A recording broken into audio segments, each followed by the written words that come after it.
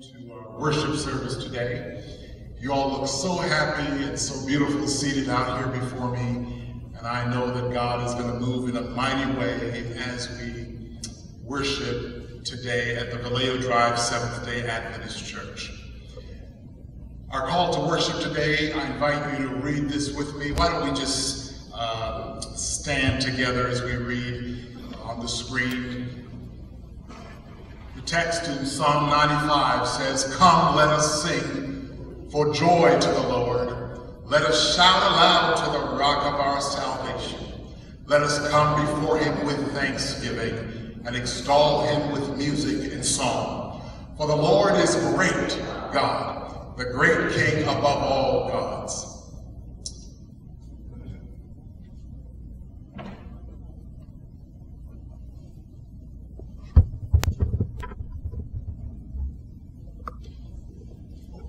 Be seated.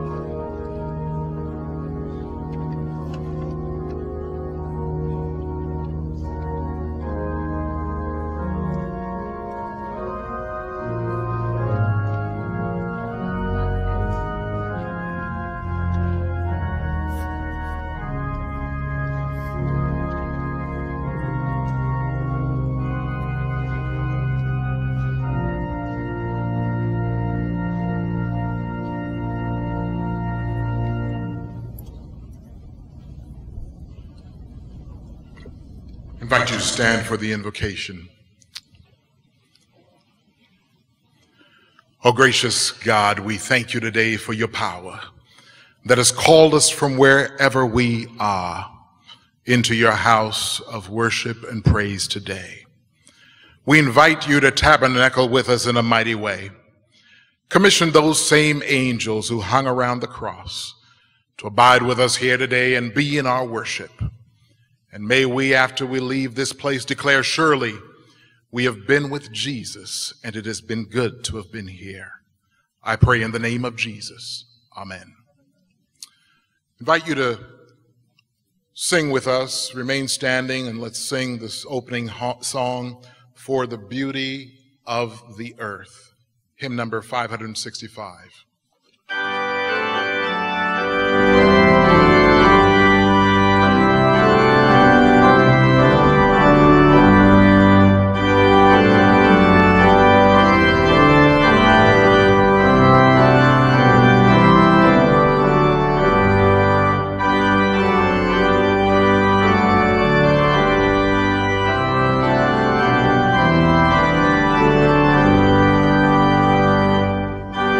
For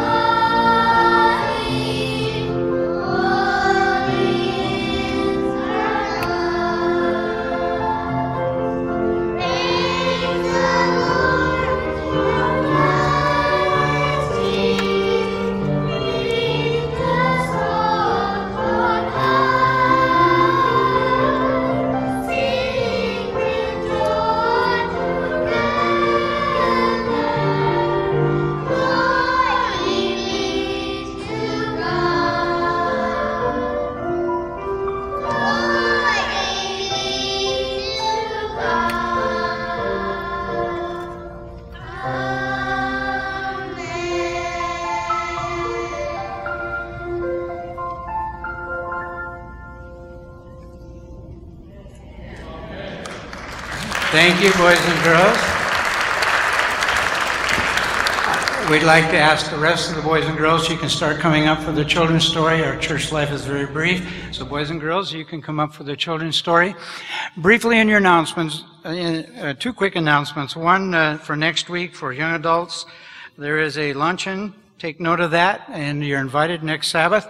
And we're having a short 3-week series for Koinonia for both the kids and the parents. Beginning this Wednesday evening, take note of that special announcement, how to be a witness. You'll find it very important. One quick announcement, we want to extend our condolences to Dee Neff, who has lost her brother this week, and keep her in your prayers. Also, one brief item, we have 5 individuals transferring out. We would take a motion that we accept these transfers.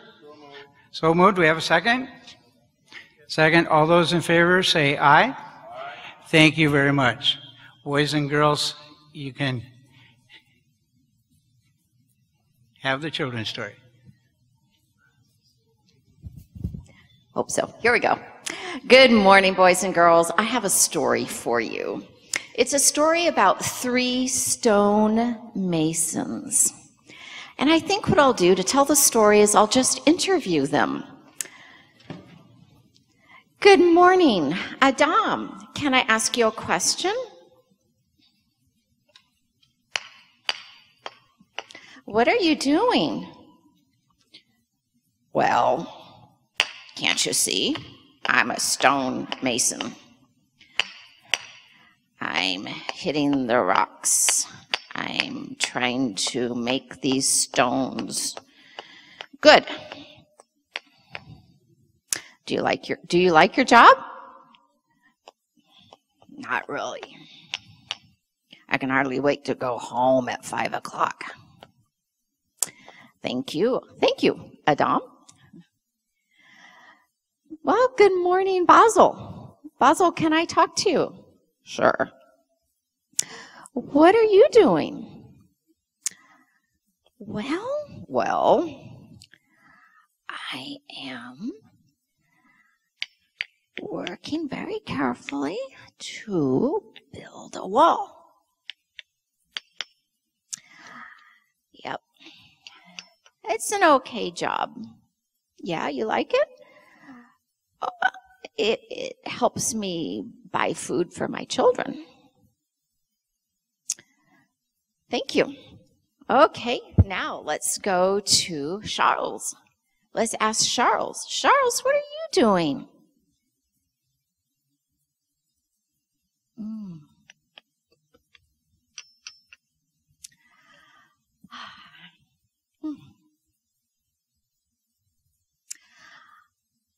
I am building a cathedral.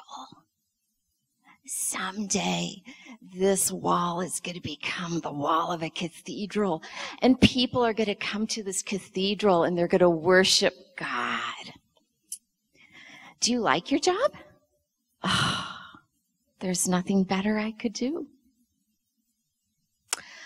So, boys and girls, 3 stone masons, and they were very different, and they thought very differently about their work, didn't they? There was one who couldn't really enjoy his work. Another one who's like, well, it's okay. I'm building a wall. And then there was Charles, who loved what he did, and he worked very carefully to do everything as perfectly as he could because he was so in love with Jesus. He wanted to build this cathedral that would glorify God. So, which stonemason can you relate to? Which one do you think you would like to work like? The one that was making the cathedral. Yeah, me too. Me too. There's a verse in the Bible in Ecclesiastes 9:10 that really super wise man named Solomon wrote. He said, whatever your hand finds to do, do it with all your might. And what he's saying is, whatever your work is, Do it with 100%. Do it because you love God, like Charles. But you might say, I don't have a job. I'm not a stonemason. I'm not even a nurse. I'm not a teacher. I'm not a lawyer. I'm not a policeman or a fireman. I don't have a job. But boys and girls, you do. You have a calling. You have work. You have things that God calls you to do. What are some of those things that you are supposed to do?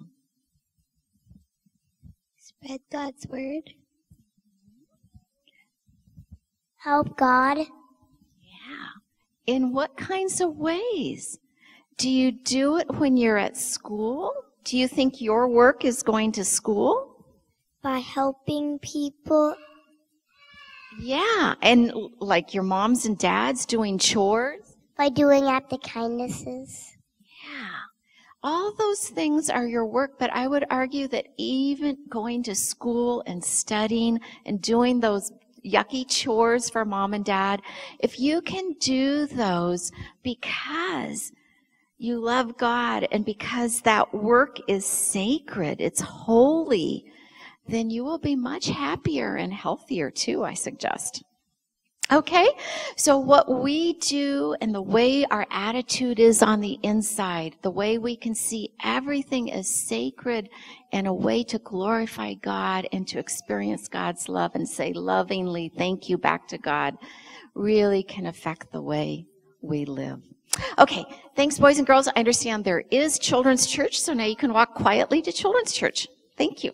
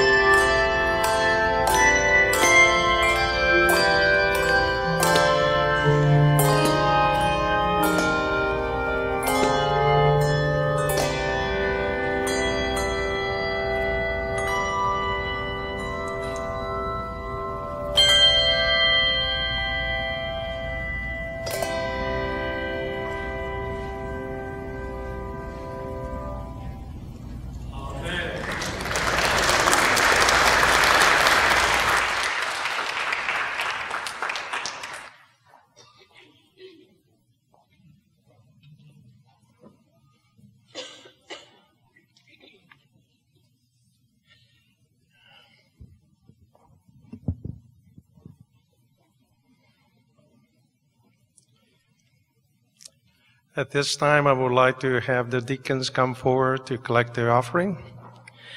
And today's offering is for the Conference Regional Ministries, and also for the loose offering is for the church budget. In Matthew 24:14 says, "In this gospel of the kingdom will be preached in the whole world as a testimony to all of the nations, and then the end will come. When we return our honest tithe, give our generous offering and gifts to the Lord and to help the poor, we do so in acknowledgement of God's ownership of all things. In so doing, we also support the proclamation of his gospel before the time of crisis and render faithful service to our fellow human beings. As we return God's tithe and give our free will offering today, let us remember that the words of Ellen G. White in the early writings, where she says, "Houses and lands will be of no use to the saints in the time of trouble. And at that time, the procession cannot be disposed of to advance the cause of the present truth." So I appeal to you that may we not be found of the positions that the last and before the Jesus come. And the deacons collect the offering, please.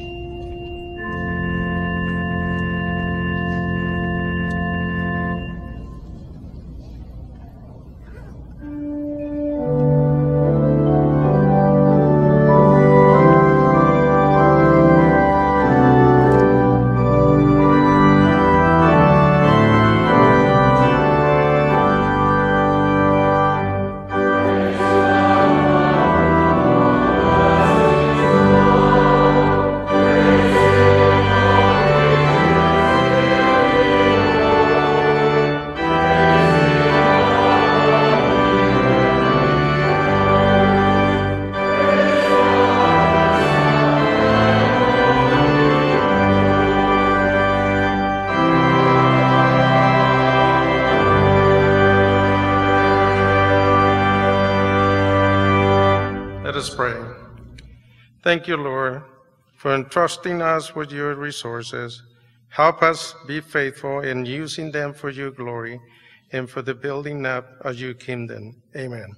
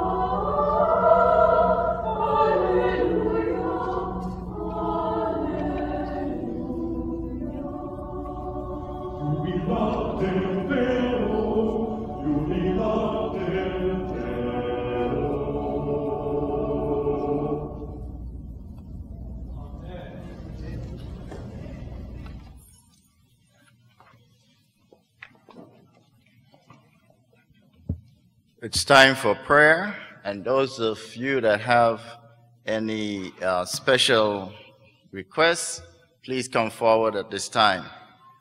I would like to also mention that there are many people across the world that are suffering. There are earthquakes, there are hurricanes, there are fire in Northern California, and it's not in the news anymore.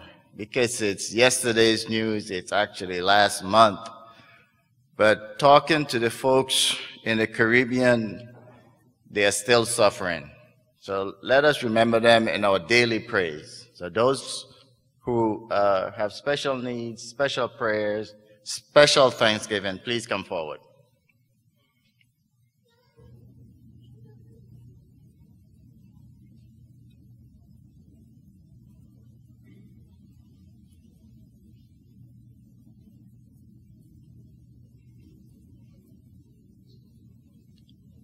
The rest of you in the pews, will you please kneel as we pray?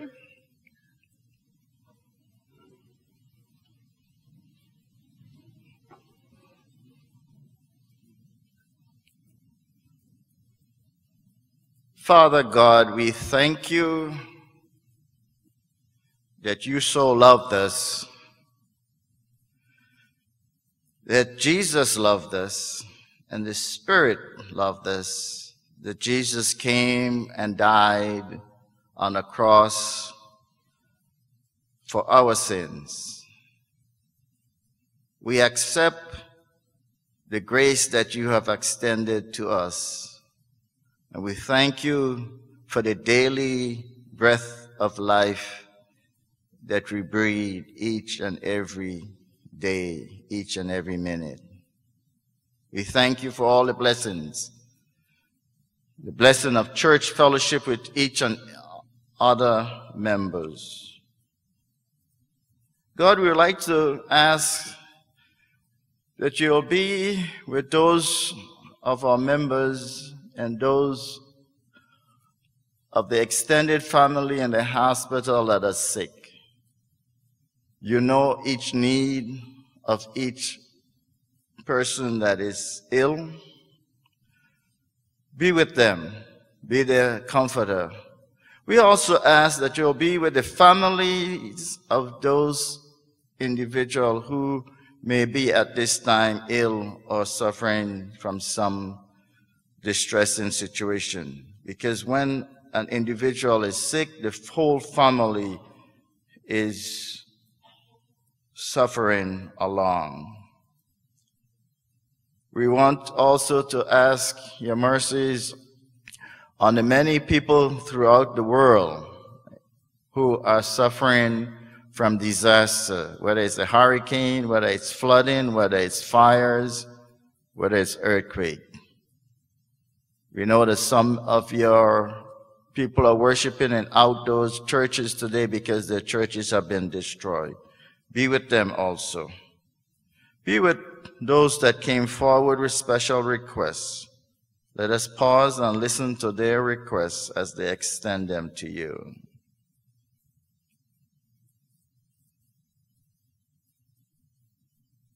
And finally, God, we thank you that we have Pastor Baptiste to preach to us today. Continue to give him your words so that we may listen and understand that through his preaching we can better serve you. We ask in the name of the Father, the Son, and the Holy Spirit. Amen.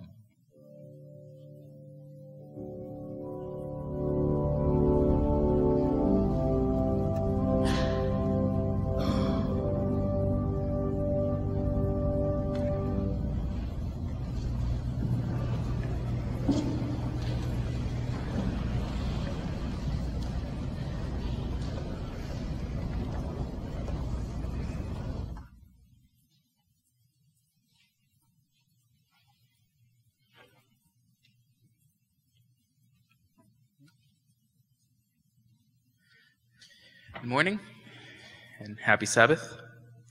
Our scripture reading this morning is taken from Luke 7:36 through 50, which will be on the screen as well, and it is taken from the New International Version. When one of the Pharisees invited Jesus to have dinner with him, he went to the Pharisee's house and reclined at the table. A woman in that town who lived a sinful life learned that Jesus was eating at the Pharisee's house. So she came there with an alabaster jar of perfume. As she stood behind him at his feet weeping, she began to wet his feet with her tears. Then she wiped them with her hair, kissed them, and poured perfume on them. When the Pharisee who had invited him saw this, he said to himself, "If this man were a prophet, he would know who is touching him and what kind of woman she is, that she is a sinner." Jesus answered him, "Simon, I have something to tell you." "Tell me, teacher," he said. Two people owed money to a certain moneylender. One owed him 500 denarii and the other 50. Neither of them had the money to pay him back, so he forgave the debts of both. Now, which of them will love him more? Simon replied, "I suppose the one who had the bigger debt forgiven." "You have judged correctly," Jesus said. Then he turned toward the woman and said to Simon, "Do you see this woman? I came into your house. You did not give me any water for my feet, but she wet my feet with her tears and wiped them with her hair. You did not give a kiss, but this woman, from the time I entered, has not stopped kissing my feet. You did not pour oil on my head, but she has poured perfume on my feet. Therefore I tell you that her sins have been forgiven, as her great love has shown. But whoever has been forgiven little loves little." Then Jesus said to her, "Your sins are forgiven." The other guests began to say amongst themselves, "Who is this who even forgives sins?" Then Jesus said to the woman, "Your faith has saved you. Go in peace."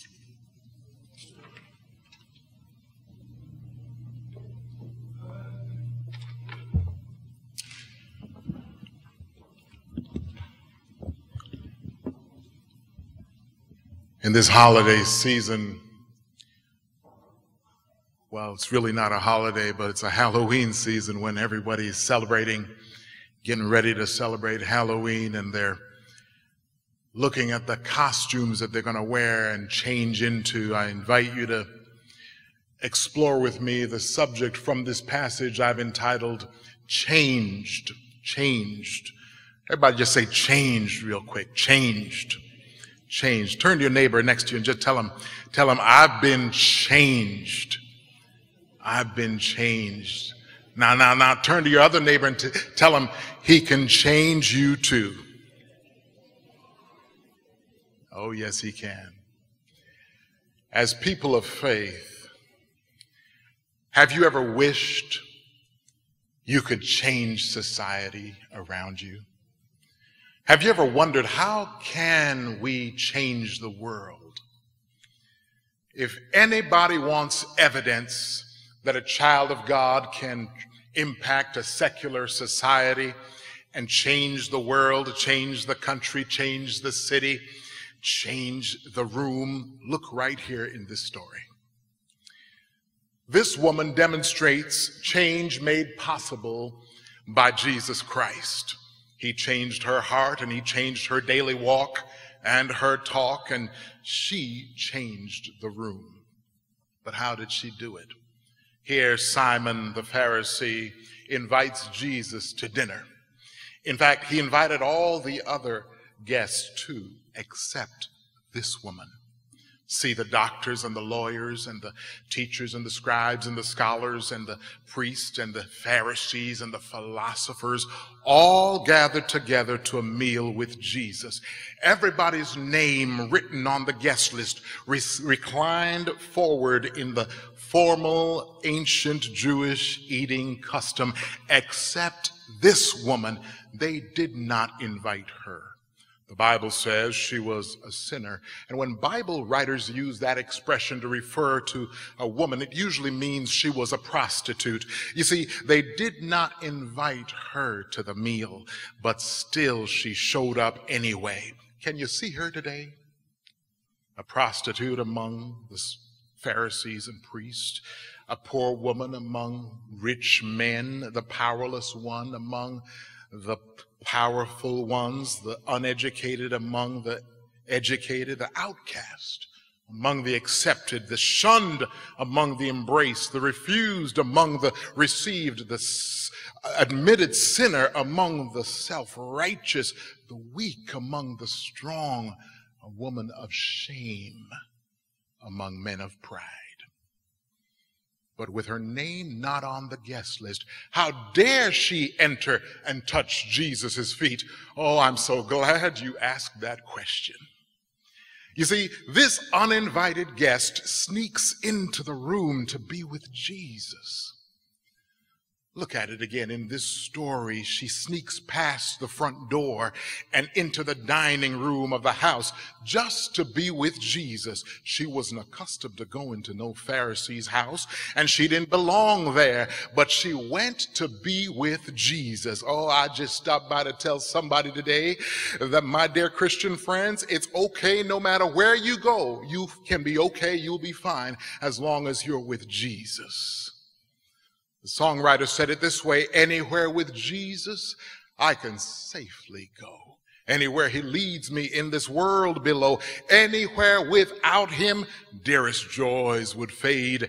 Anywhere with Jesus, I am not afraid. Anywhere, fear I cannot know. Anywhere with Jesus, I can safely go. And in this story, she had the nerve to show up with a sinner's bad reputation, unannounced, unexpected, and uninvited in a Pharisee's house. She knew they would not welcome or accept her there. But you know, with Jesus there, she had safety and security.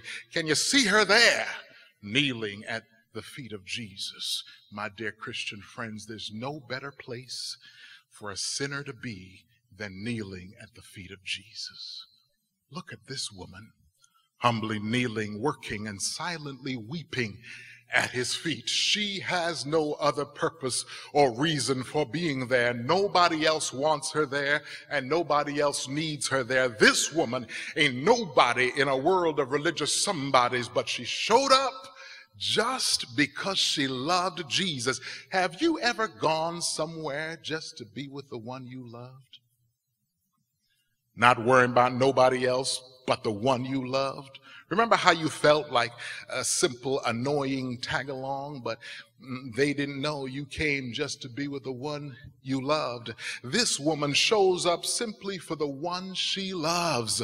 No secondary plans, no hidden agendas, no, none of that here. None of that in this passage. Only a burning desire to be with Jesus. And even today in our world, millions of insignificant, poor, rejected, and outcast people enter his presence daily. Daily, they tiptoe silently, secretly, and unannounced into the room through prayer and Bible study just to be with Jesus. And while some sit gossiping, pushing, and shoving, they have positioned themselves at his feet with a humble spirit, the silence of weeping tears, and a heart willing to do service. Don't make fun of the poor. Don't laugh at the outcast. Don't you mock the reject. Don't scorn the prostitute or ridicule the weak, for any of them may be at the feet of Jesus. He bids us come boldly to the throne of grace where we could obtain mercy and find grace to help in times of need. And he says, come unto me, all ye that labor and are heavy laden, and I will give you rest. But he invites us not just into his presence to experience change, but to serve and work and cause change in the world. She came into his presence to serve and bless him. He had already forgiven her, healed her, and renewed her life. According to the text, she came because she had been changed. Now she just came to serve him, show her love, and say thank you. The story says she washed our Lord's feet with her tears and wiped them with her hair. And the obvious question I know somebody must be asking is, oh, but brother preacher, if she's been so changed by God, then why is she weeping? Oh, I just love your type of questions. Somebody says maybe she cried because of fear. But no, she entered a Pharisee's house uninvited, no fear there. Somebody else says, well, maybe she cried because of pain and agony. But no, she's crouched at his feet, free of physical pain. Somebody else still posits, maybe she cries because of shame, but she let her hair down to wipe his feet. And in this society, respectable women never let their hair down, so she has no shame. I think she cried because Jesus changed her heart.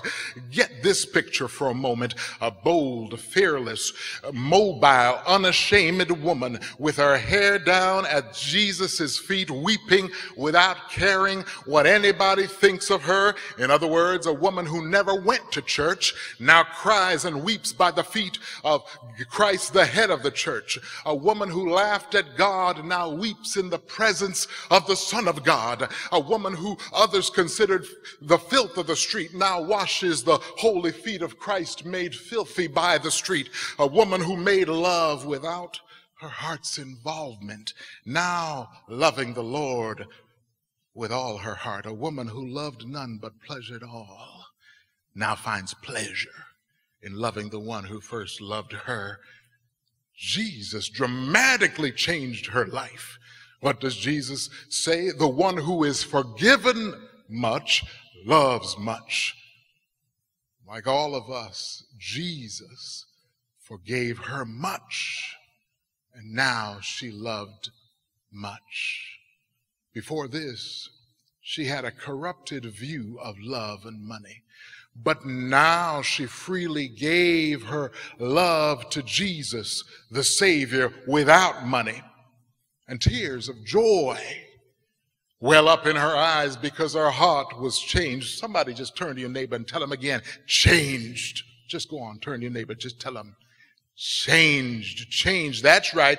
Jesus changed her heart. She wouldn't cry like this before because her heart was different. How did Jesus change her heart, you ask? Oh, I don't know how he did it.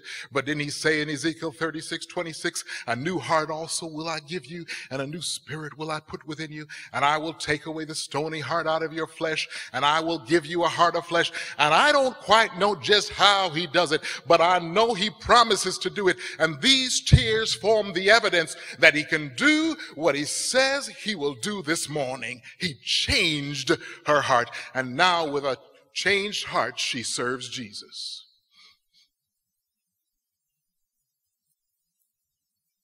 He changed her, and Christian friends, he can change you too. Right here in this room, the Holy Spirit can move you into the operating room of glory. He can take out your old heart. He can give you a new heart. I almost said go on and touch somebody and tell them Jesus can change you. But y'all might not want to do that. So, oh yes, he can change you. Jesus can change anybody who comes to him. Jesus offers the only real change, the only genuine change for this world today. I called the president to offer Jesus as America's source of change, you know. He's trying to do what he can to make America great again, but he wouldn't take my call, so I just thought I'd stop by here this morning and offer you Jesus as your change source. He can change anybody, transform any church. He can fix any situation. He still works in the new heart, life-changing business today. Oh, he's a mind regulator and a temperature cooler. He's a blood pressure adjuster and a muscle relaxer. He's a body builder and a soul transformer and a spirit healer and a sin forgiver and a question answerer and a problem solver. He's a heart changer and a joy giver and a depression lifter and a hope elevator and a tear dryer.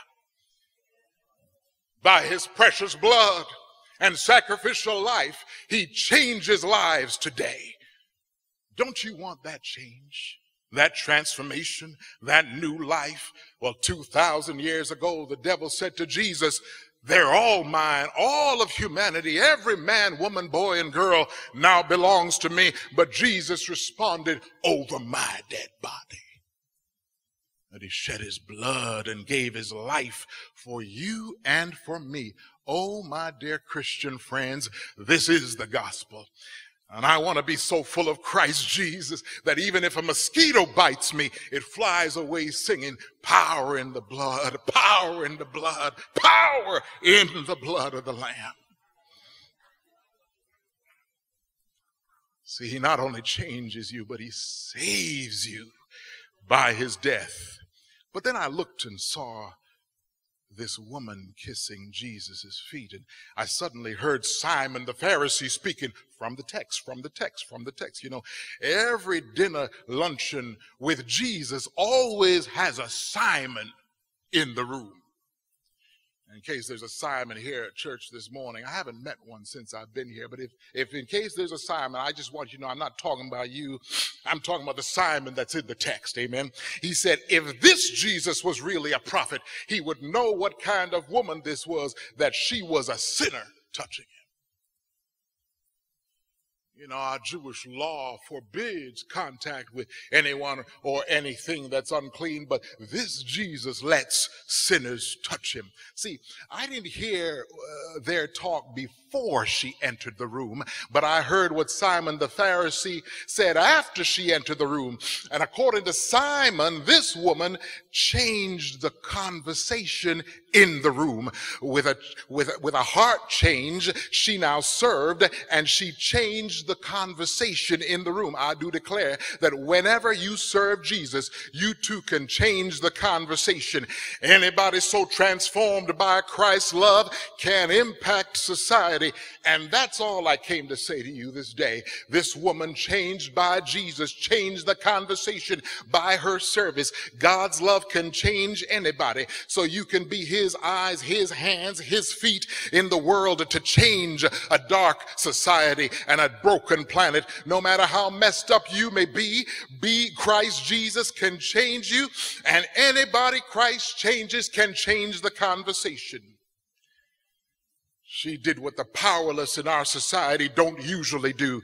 You can't just walk into the room and change the talk of dignitaries and royalty and businessmen and power brokers and lawyers and teachers and sophisticated folk. Oh, but she did it. She changed the conversation. And look at what she changed it to. We don't know what they were talking about before she entered, but now in verse 39, they talked about how Jesus lets sinners touch him. Don't y'all just love that kind of conversation? The amazing story of how the God of the universe, pure, holy, and undefiled, allows dirty sinners like you and me to touch him. And I don't know about you, but that's all I want to do today is touch him. I know somebody wants to reach out and touch the Lord today. It's still true, my friends. He lets sinners touch him. And each time you touch him and serve him, it happens again. You can change the conversation in the room. But how can you touch Jesus without his physical presence? Matthew 25:40 records that Jesus will say, "Inasmuch as you did it to one of the least of these my brothers and my sisters, you did it to me." you can reach up and touch him by serving others here below. So how can we change the world? Just touch Jesus by serving others. And every time you do that, you'll change the conversation in the room. And scribes and Pharisees are still baffled today over the behavior of Jesus. But what gives me glory this day is that 2,000 years ago, the creator of heaven and earth and this entire universe and the maker of mankind got up off his throne in glory, threw off his royal robe. He stepped down through 42 generations all the way down to this earth from glory, locked himself away in Mary's belly for 9 months, where he picked up enough flesh and blood for you and I to touch him. He is Emmanuel. He is God with us. He's alive in every accepting heart, and he still changes lives and lets sinners touch him today. And when you touch him, you can change the conversation in the room, in your family, in your life, in your community, in the city, in your school, in your workplace. Everywhere you can change the conversation. But Dr. Luke says she not only washed his feet with her tears and wiped them with her hair, but she anointed them with oil from her alabaster box. And while Simon and his friends fussed over this woman's actions, they missed the aromatic smell of her sweet perfume. You see, by serving Jesus, she not only changed the conversation, but by serving Jesus, she changed the room itself. And I don't know what it smelled like before, but now it smelled good. Hallelujah. Anybody changed by God's love has a mighty power to change the world around them through service. This world still asks that $1 million question of verse 49. Who is this who even forgives sins? What is our final answer? His name is Jesus. He's alive and working in the world today. Living with him changes your life. Working with him changes the world. Oh, does somebody want to serve Jesus today? Does somebody want to work for Jesus today? If Jesus has forgiven you of much and changed your life, I invite you, just stand with me and sing this song of commitment and service for him.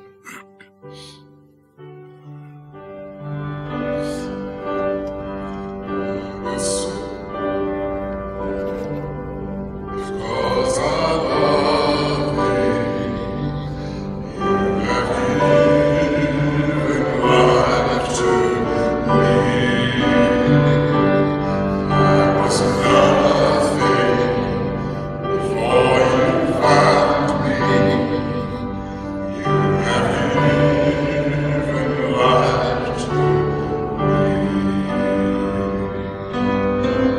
Lord, takes broken pieces, ruined lives are wide. God on Calvary, your touch was what I longed for. You have given life to me. One more time, prayerfully, everybody. I was certainly because I love thee. You have given life to me.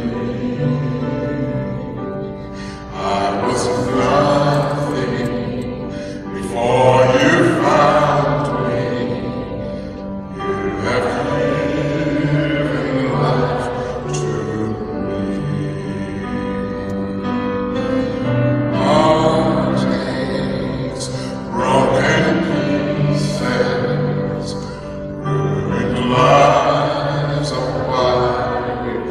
Died on Calvary, your touch was what I longed for. You have given life to me. We thank you this day, O God, for this new life that you've given us. Indeed, you've changed us and given us a mighty power, enabling us to change the world around us. anytime we serve you. Bless us now. May we indeed use that power to change the world. Amen. Remain standing as we sing our closing song today.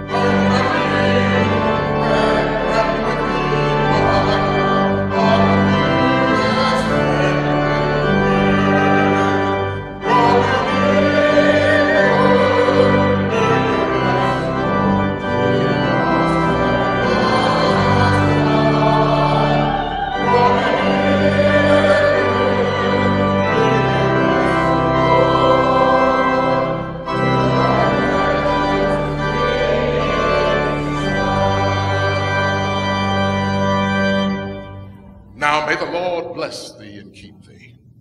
May the Lord lift up his countenance upon thee. May the Lord smile merciful upon thee and give thee peace.